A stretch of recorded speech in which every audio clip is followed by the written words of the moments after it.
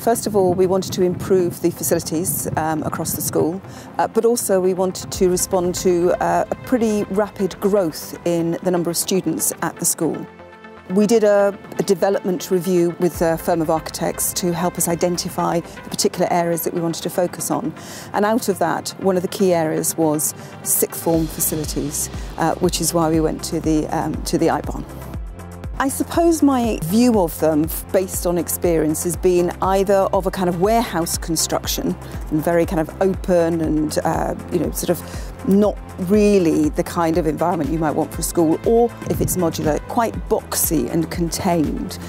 So the IBON that we have is completely different to those preconceptions. I think the first benefit was the speed of construction. The fact that we could have a new facility within less than a year, I think, was really quite significant.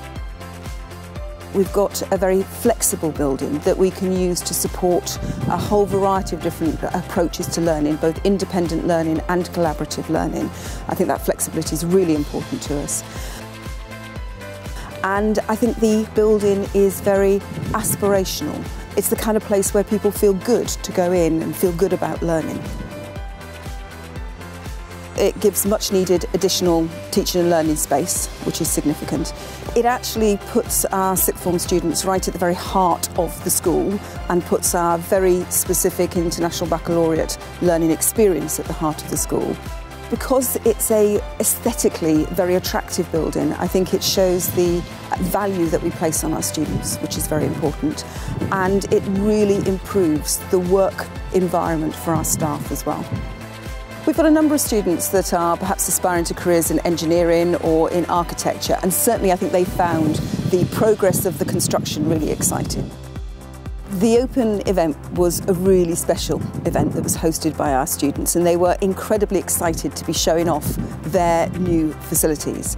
We had a lot of visitors, including the regional director of the IB from The Hague. We had a lot of local head teachers and also representatives from the local authority, and everyone was really impressed at the building, how it looked, how it seemed to really suit the kind of learning that we aspire to achieve here.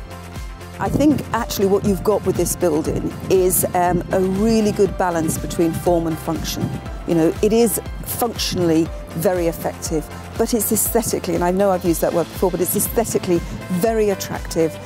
Lots of glass, it's open, it's airy, and it looks very modern, very contemporary, which fits with what it is we're trying to achieve as a school.